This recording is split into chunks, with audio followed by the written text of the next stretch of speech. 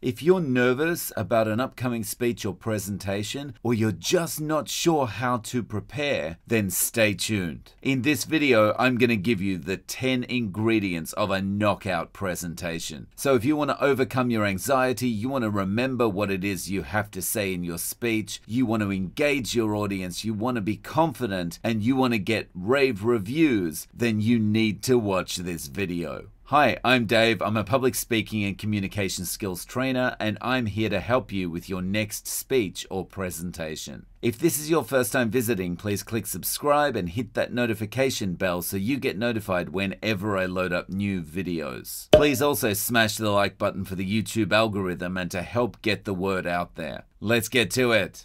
This was a terrible idea. Angie swallowed hard, took one step towards the stage, and froze. 300 sets of eyes peered at the stage. Angie took a breath and looked down at her notes one last time. How was she going to do this? Have you ever felt like this? Speaking in public is terrifying. It's possible to overcome the fear and do a standout presentation, even if you're not prepared. Here are the 10 ingredients of knockout presentations. Number 1. Treat your presentation like a conversation. Imagine you go out for a beer with friends. Imagine one of your friends is speaking. He's speaking word perfect. It's almost as if he's reading from a script. As he talks, you notice the pauses are unnatural or non-existent. What he's saying sounds too rehearsed. His tone and his body language just don't gel. And this is what most presentations sound like. If your friend talked to you this way, it wouldn't be long before you excused yourself from the conversation. And the same happens every day in schools and businesses with presentations. We excuse ourselves by switching off. Good presentations are natural and conversational. Just watch any TED Talk. Natural conversation doesn't focus on perfection. Focus on what you want to talk about and what you would like your audience to take away from your talk. Be conversational and you'll be listened to. Number 2, be yourself. You know when you're talking to someone and something just feels a little bit off? A little bit disingenuous, a little bit fake. Maybe it's a business meeting and you feel like one of the attendees is acting. It's pretty easy to spot when someone is fake talking to them face to face. It's also pretty easy to spot when someone is being fake on stage. The lesson here is don't try to be someone you're not. Don't act. Just be yourself. The audience will respond negatively to acting. The audience will respond positively when you just be yourself. Number 3, if you make a mistake, just move on. This is such a simple rule, but a difficult one for people to follow. Everyone wants to be perfect. We are raised to avoid mistakes at all costs. You mispronounce a word, you forget to say something, you get things mixed up. You are programmed to want to make things right. But here's the thing, most people won't notice. And even if they do,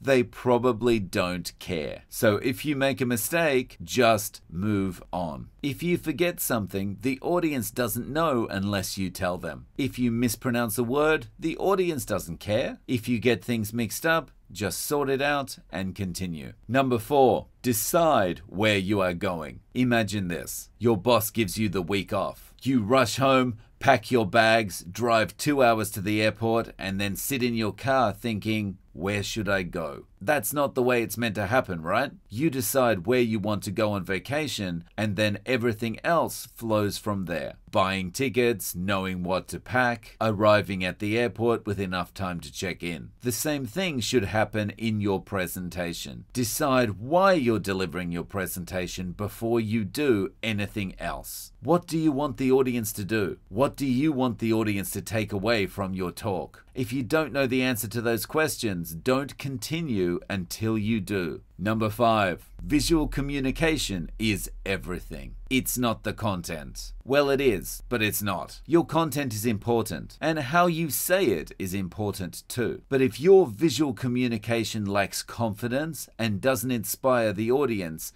then your content is irrelevant anyway. Encourage the audience to listen to your great content by projecting credibility and confidence. You project credibility and confidence through open body position, good posture, eye contact, gestures, and purposeful but limited movement. Number 6, empathy. The ability to empathize with others is important in every aspect of your life, including your presentation. If you don't care about the audience, they can tell. Show them empathy by demonstrating you understand the challenges they face relative to the topic. If you're asking them to take some action which is bothersome, empathize with them. At least show them that there's a potential bright future as a result of the bother that they have to go to. Number 7. Your first words. Your audience will be quick to judge you. Make sure your first words count. Make a strong opening statement which intrigues them and also displays your confidence. Avoid boring the audience with the standard good mornings and thank yous. Fire your audience up with a reason to listen, like from next week, your project workload gets lighter. Number 8.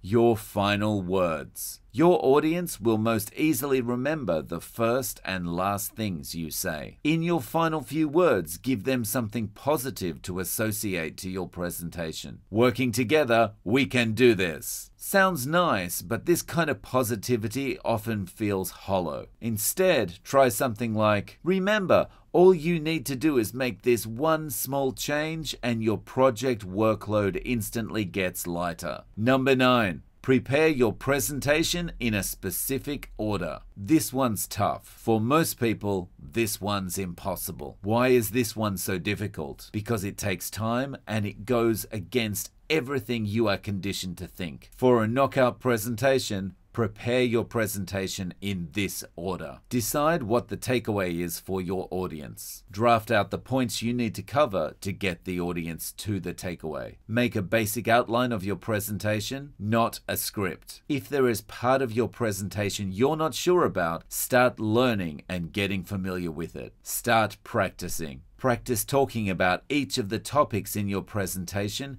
until you have a cohesive speech that you can deliver without a script or prompts like notes and cue cards. Record yourself and watch it back with a critical eye. Address the 2 biggest problems you find. If you have time, repeat the last step. Build your slides. Use your latest recording and build slides that support the key points in your speech. Practice your speech again with your slides. At this stage, the focus should be on not looking at the slides as you deliver your talk, which should be easy because you've already practiced your speech without the slides. Number 10. Silence. If you take my advice from point number 9, when you're watching your recording, you're going to notice something. Filler words. The amount of ums and ahs and okays in your speech will make you look unpracticed, unprepared, and unconfident. Whenever you're not sure what to say next, pause. Be silent. Identify the times that you use filler words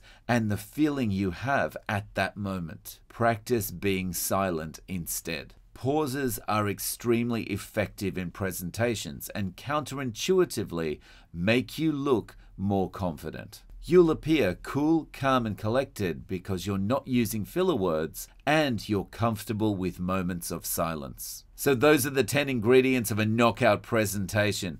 Let me know in the comments what you think. Best of luck with your upcoming speech or presentation. I'd love to hear how it goes. Don't forget to click like and subscribe. Cheers!